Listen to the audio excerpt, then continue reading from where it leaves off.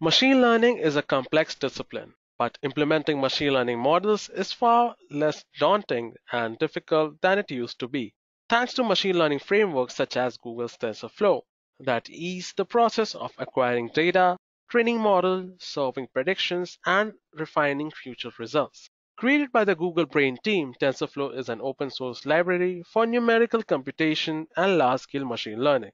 TensorFlow bundles together a slew of machine learning and deep learning models and algorithms and make them useful by way of common metaphor.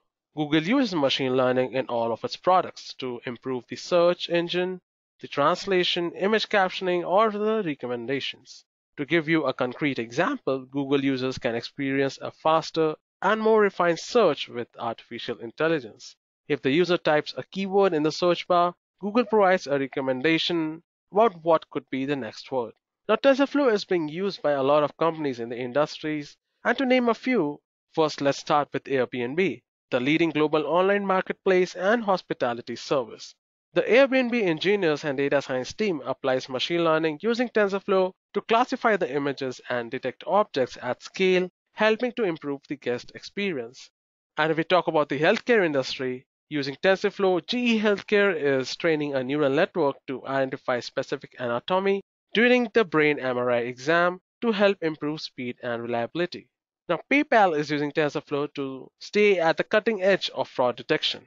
Using TensorFlow, deep transfer learning, and generative modeling, PayPal has been able to recognize complex fraud patterns to increase fraud decline accuracy while improving the experience of legitimate users through increased precision in identification.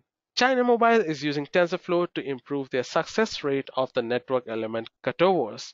China Mobile has created a deep learning system using TensorFlow that can automatically predict the cutover time window, verify log operations, and detect network anomalies. And this has already successfully supported the world's largest relocation of hundreds of millions IoT HSS. Now, let's talk about the TensorFlow feature, what makes it stand out from the other competition. So TensorFlow offers multiple level of abstractions so you can choose the right one for your needs. You can build and train models by using the high-level Keras API, which makes getting started with TensorFlow and machine learning very easy. If you need more flexibility, eager execution allows for immediate iteration and intuitive debugging. When you enable eager execution, you will be executing TensorFlow kernels immediately, rather than constructing graphs that will be executed later. Now, it provides a direct path to protection, whether it's on servers, the edge devices, or the web. TensorFlow lets you train and deploy your model easily, no matter what language or the platform you are using. You can build and train the state-of-the-art models without sacrificing speed or performance. TensorFlow gives you the flexibility and the control with features like Keras Functional API and Model Subclassing API for creation of complex topologies. TensorFlow also supports an ecosystem of powerful add-on libraries and models to experiment with. Now, TensorFlow's name directly derived from its core framework. In TensorFlow, all the computation involves tensor. So, a tensor is a vector or a matrix of n dimensions that represents all the data type. All the operations are conducted inside a graph, and the graph is set of a computation that takes place successively. Each operation is called an OP node and are connected to each other. TensorFlow allows the developers to create data flow graphs, which are structures that describe how the data move through a graph or a series of processing nodes. Each node in the graph represents a mathematical operation, and each connection or edge between the nodes is a multidimensional data array or tensor. TensorFlow provides all of this for the programmer by way of the Python language. Python is easy to learn and work with and provides convenient ways to express how high-level abstraction can be coupled together. Nodes and the tensor in the TensorFlow are Python objects, and TensorFlow applications are themselves Python applications. Now, the actual math operations, however, are not performed in Python.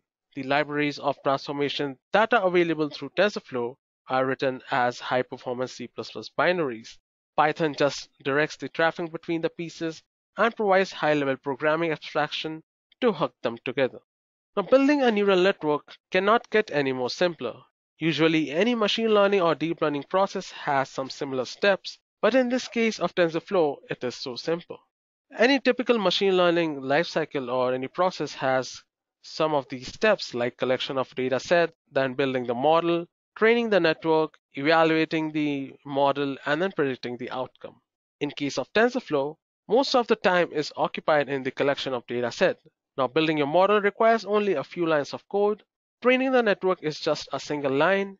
Evaluating the network or the model itself is a single line of code, and predicting the model is also a single line of code. Now, training a neural network cannot get any more easier than this. And that is why TensorFlow remains at the top when compared to the other competitors. Now, TensorFlow competes with a slew of other machine learning frameworks like PyTorch, CNTK, and MNNext. These are the three major frameworks that address many of the same needs. Now, PyTorch, in addition to being built in Python and has many other similarities to TensorFlow, the hardware accelerated components under the hood, a highly interactive development model that allows for designing as you go work, and many useful components are already included. Now, PyTorch is generally a better choice for fast development of projects that need to be up and running in a short time, but TensorFlow wins out for larger projects and more complex workflows. CNTK, the Microsoft Cognitive Toolkit, like TensorFlow, uses a graph structure to describe the data flow, but it focuses more on creating deep learning neural network. CNTK handles many neural network jobs faster and has a broader set of APIs for Python, C++, C Sharp, and Java. But CNTK isn't currently as easy to learn or deploy as TensorFlow. Now, talking about Apache MXNet, adopted by Amazon as a premier deep learning framework on AWS, can scale almost linearly across multiple GPUs and multiple machines. It also supports a broad range of languages API like Python, C++, Scala, R, JavaScript, Julia, Perl, and Go. Although its native API aren't as pleasant to work with as TensorFlow, it is also in the market. Now, the thing that gives TensorFlow edge over other competitors is the fact that it is open source and has a huge community support that not only provides researchers a way to build new models, but also a platform to interact with others that face some issues. Now, if we talk about a simple program in TensorFlow, so any program basically consists of a construction phase and then an execution phase. The construction phase is where you build a graph, and execution phase is where you need to evaluate the graph and then create a session, then initialize all the variables. So as you can see here in the example of geometric sequencing, it is so easy to execute. And if this is also hard for you, TensorFlow 2.0, the latest release, makes this even easier to code. It has eager execution by default, which makes things so much simpler and easier.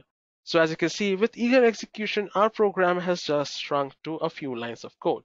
So guys, that's it for this session. I hope you got to know TensorFlow, what exactly it is and how useful it is. Go ahead and create your own deep learning models and see for yourself what an incredible framework this is. Till then, thank you and happy learning.